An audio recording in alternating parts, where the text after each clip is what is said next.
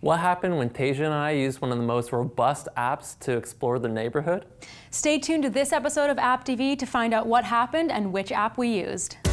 Join me, Tasia Custode, And me, Richard Harlow, for another episode of AppTV.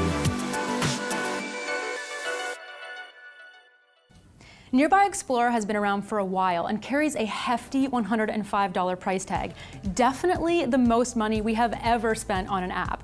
So we wanted to find out, is it worth it? So Richard walked me through the app both figuratively and literally so I could get a feel for how it helps him navigate the city. the display screen has geography-based categories that will be announced as you move.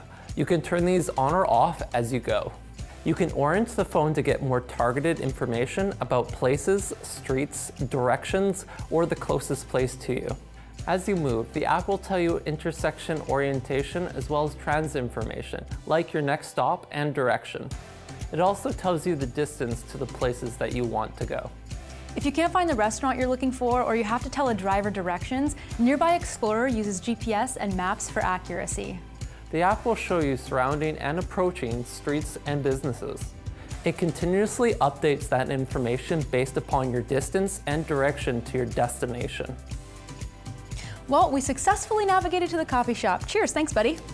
For more app reviews, quick tips, and how-tos, head to ami.ca/shows.